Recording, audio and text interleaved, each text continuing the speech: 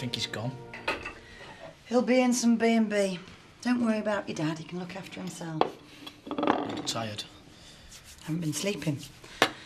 Neither of you two by the looks of it. Why hasn't he even rung us? I'm sorry, love, I don't know what's going on in his mind. And you don't care? You think I should? No, you only care about yourself. Holly? It's all right, go on. Got nothing to say?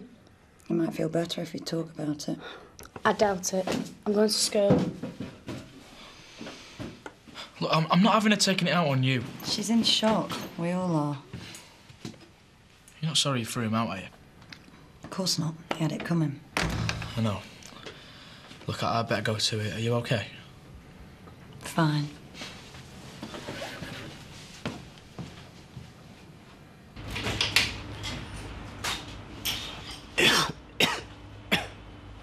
Right. Out you come. Sean. Morning, Terry. Happy birthday to you. No. Happy birthday You to remembered. Of course I did.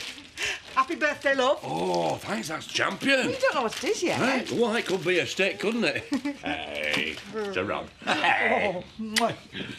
Ooh. Happy birthday. Well, thanks. Hey, I'll tell you what, though. I don't want to think too hard about how old I am. 49's not even halfway to 100. Huh? Oh, don't really get too much cause for wearing ties. All the more reason to have a special one for when you do. Ah, it's good thinking. Hey. No sign of Ken, then? Happy birthday. Thanks, lad.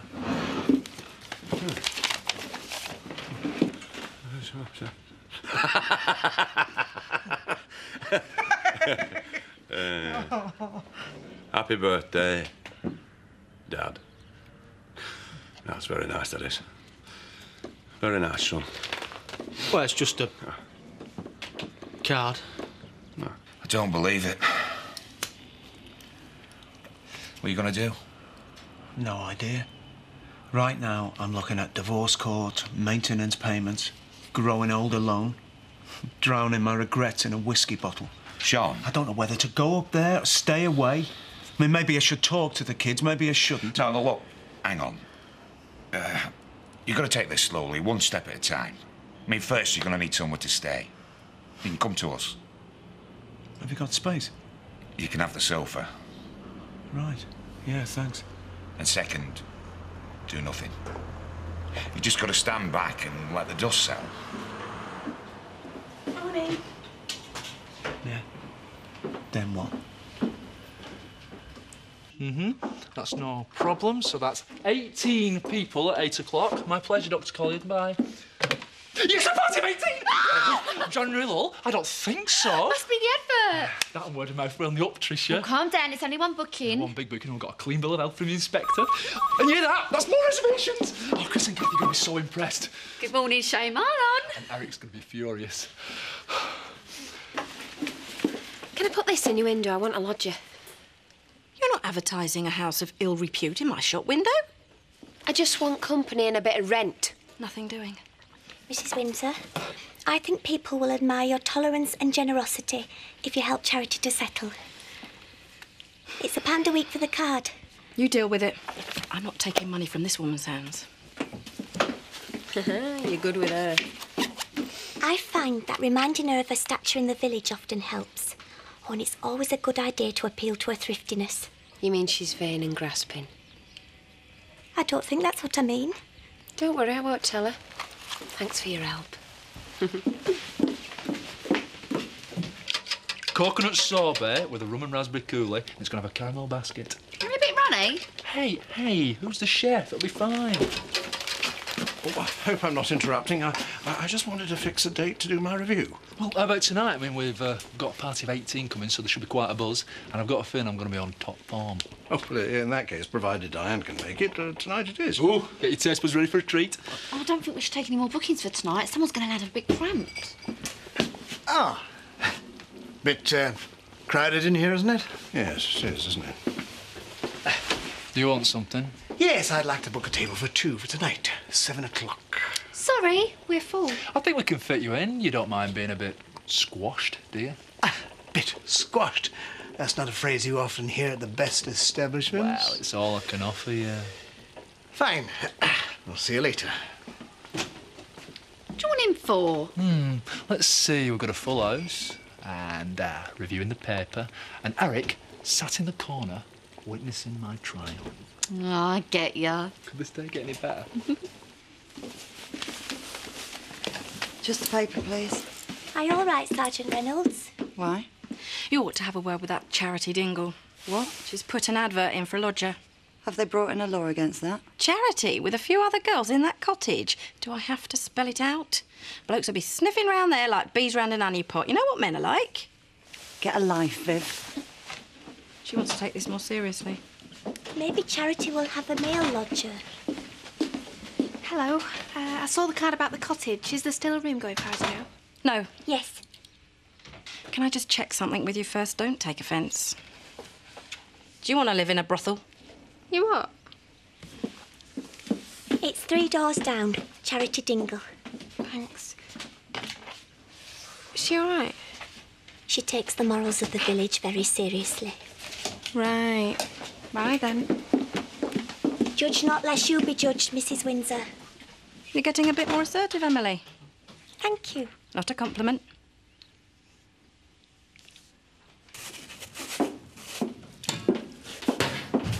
Mark. You seem a bit down. No, I'm fine. Anything you want to talk about? I don't believe it. What? Someone's turned the freezer off. It's all defrosting. Well, switch it on again, quick! No, I can't refreeze it. It's been off overnight. Anything we don't eat in the next day or two is going to be wasted. Well, who could have switched it off? I've got a pretty good idea. Carlos! So, what do you reckon, then? I think it's fab. Do you want to see a few more people before I decide? Oh, no, you're in. Just like that? Sure. What? Betty didn't want to serve you yesterday. And this weird woman in the shop seems to have something against you. Do you know what that's about? I'm a dingle. So? So it seems to put some people off. Does it bother you? I work for Marlon, don't I? Well, do you want to move in today, then? It's 200 quid a month, and I prefer cash. Yeah, why not? I've got loads of stuff, though. Oh, well, we'll take my car. I'll call Terry to help us shift it. Terry? He does jobs for a bloke I'm seeing. Get to use him when I need him. Well, sounds like a good arrangement. Works for me. I didn't think you could sink so low. Sorry? Sending Zach to check up on me? That's stupid. I'm used to that from you. But unplugging my freezer, Marlon, that's criminal. What? You set foot in my kitchen one more time, I'm calling the police. You understand me? Fine, you call. I'll do you for slander. I've never been near your freezer. I promise you, on my mother's head, on Trisha's head. What's going on? You're a nice girl, Trisha. Shame about your taste in men.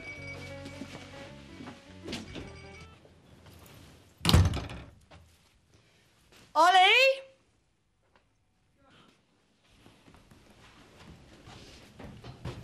You're in my way. Ollie, I want you to talk to me. Oh, well, that changes everything. Tell me why you're so angry with me. Why should I? Why do I always have to do what you say? You never do what I say. Come on, let's start again. This isn't about you and me, is it? It's about the mess you made of my family, yeah? Me? You shut my dad out. Because he betrayed us, Ollie, all of us. If I was him, I would have slept with someone else and all. Ollie, that is a horrible thing to say, and I know you don't mean it. Don't I? Ollie, please, let me try and explain. Get out of my way! Ollie, we're going to talk this through. No! Ollie, come here. Come. I hate you. Why did this have to happen? Just leave me alone.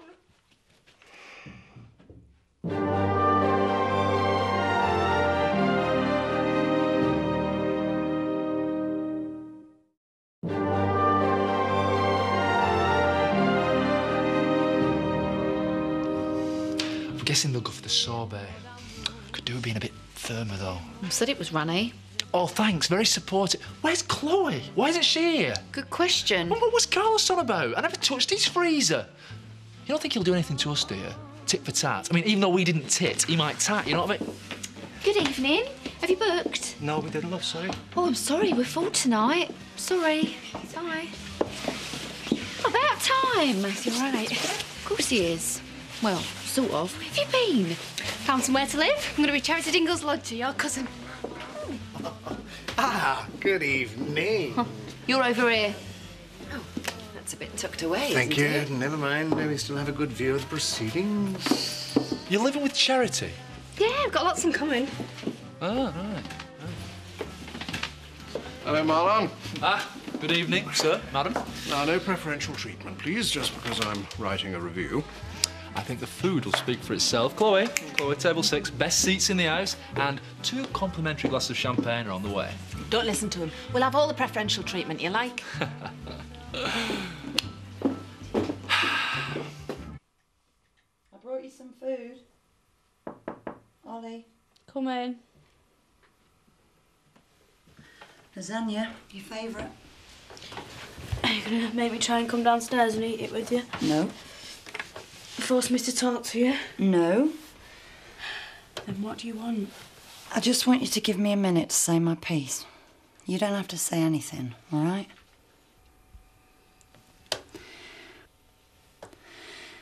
When I think about what your dad did to me, it really hurts. I mean, it makes me feel physically sick if I think about it too much. And hearing you say that it's all my fault, that's like the worst thing in the world I want to hear right now. He chose what he did, Ollie, knowing it could wreck the family. Now what we've got to do is pull together and get through this as best we can. That's it. Well, when I think of Dad, I want to hit him. I want to slap him so hard. But I don't want him to go and live somewhere else and then just come and visit every now and again. I know. I understand that. Then why did you chuck him out? Why don't you go and find him and tell him it's okay, he's got another chance? It's not that easy after what he did to me. And what about what you're doing to me? If you really cared for me, you'd go and find him. Try and understand, Ollie. I can't just do that. Because you're too proud? No, because he hurt me so much. I don't want to grow up without a dad. You try and be nice and say all the right things. But you're just going to do what you want in the end, the same as always. You're just trying to get me on your side. That's not what this is about. Well, I'm not on your side and I'm not your friend. Ollie, please. Get out of my room. I hate you. OK? Get out.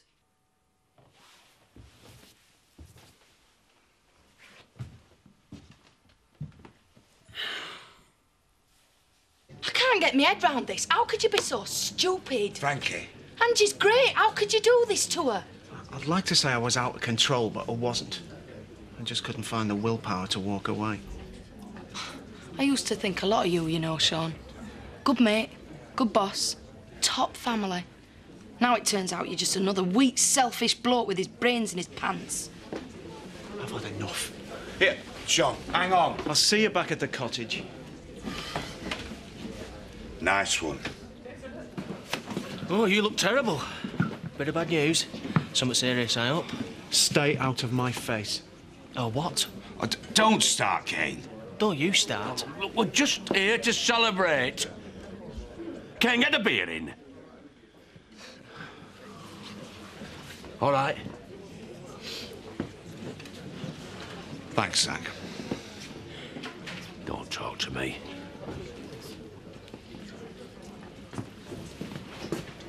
Marlon Dingle's Thai monkfish and green tomato curry was little short of miraculous. I beg your pardon? Oh, nothing. I was thinking out loud. We agreed, you remember, I was going to be entirely honest about this with you. Of course. Bon appetit.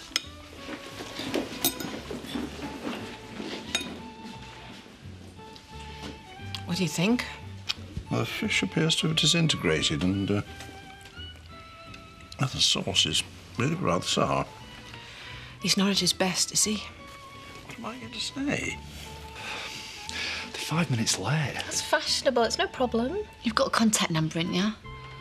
Not exactly. I forgot to take one. Well, you got his name, haven't you? Collier, that's all I know. Dr. A.P. Collier. Maybe he's in the phone book. Everything all right, Marlon?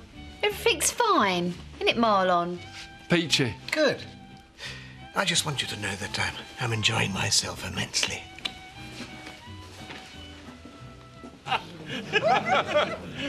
Hey, enjoying yourselves? Yes, thank you. Do you want anything to eat? We've got a special promotion on, because I've got a lot of food I need to get rid of. Have you? Someone turned the freezer off. Did Marlon mention it? How do you mean? Who stands to gain from the wool pack losing out? You reckon our Marlon did it? No dingle would sink that low, all right? I really don't think it could have been Marlon. You know what I think? I think you all might be a little bit biased. I wonder who did do it. Who cares? I bet our Marlon's right chuffed, eh? I'll be pleased as punch. I'm going to see if there's any sign of them. They're an hour late. But perhaps I said 9 o'clock, not 8. What am I, an idiot? No, you're not an idiot. I know what time they said. They said 8 o'clock, and it's now 9 o'clock. And are they here? Just a minute. No sign of them. Seriously, Trisha, I think there's something wrong with him. Oh, he's just stressed. Nothing. 18 covers up the spout. It's a disaster. I'm going to find this collier. I'm going to track him down and I'm going to get compensation out of him, even if I have to tie him to a chair and threaten him. There's stressed and there's weird. That's weird. Well, it tastes all right, but it's almost liquid. The coconut sorbet had a firm but delicate texture. Diane, that's a lie. Yes, it is. What's more important, your integrity or Marlon and Trisha's business? Everything all right for you? The venison was a bit tough. I'll tell the chef. Tomorrow, probably. Is he all right? He seems a bit, agitated. Don't say I said so. I think he might be having a nervous breakdown. No. I've always thought he was rather highly strung. The necessary materials were nearly all at hand. Tonight, perhaps, my theories would be tested. What are you watching? Pray to God I would succeed. It's film. You don't even know, do you? I've been in a bit of a dream. You know, sometimes when I've got a problem on my mind, I try not to think about it at night. Always makes it seem about 10 times worse. Just save it till the morning. That's good advice. So, you gonna go to bed? I think I'll sit here for a bit. Want some company? Come here.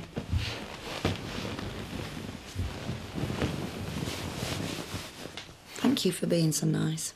It really makes a difference, you know. Do you think you'll have him back? Lots of women would. A little affair and a long marriage. Lots of women would just shout a bit, then shrug and get on with it. Yeah, but what about you? It's funny, isn't it? He's done this awful thing and now all the responsibility's on me. You'd like him back there, wouldn't you? I just want whatever's right for you. Thank you. Go to bed now. Sure you don't want me to stay? Sure. And Mark, save your worries till the morning, eh?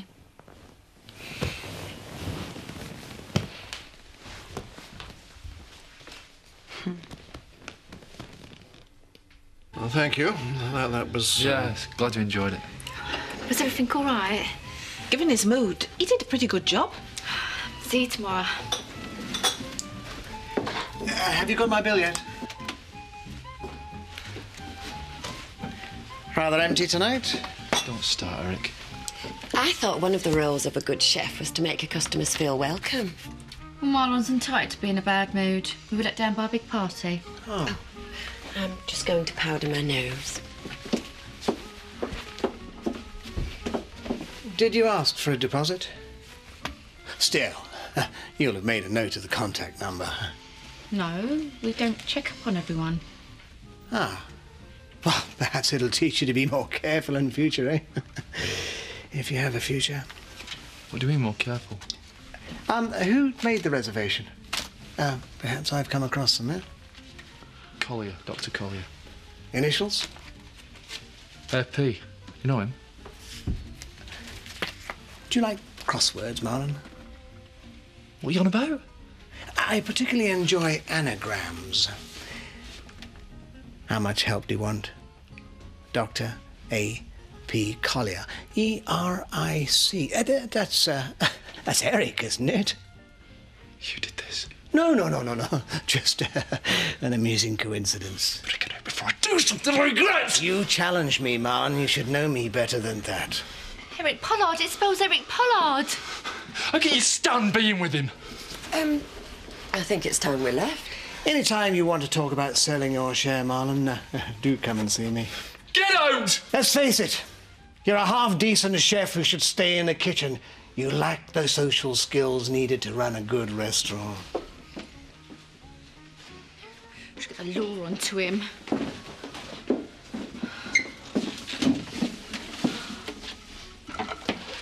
Maybe he's right. Maybe I'm not cut out to run a business. Of course you are. Do you know how much money we lost tonight? Chris and Kathy will never trust me after this. All my life, I've dreamt of owning my own place. And now it's falling to pieces. It's just been a bad time, that's all. I think Eric's won. I want to give up.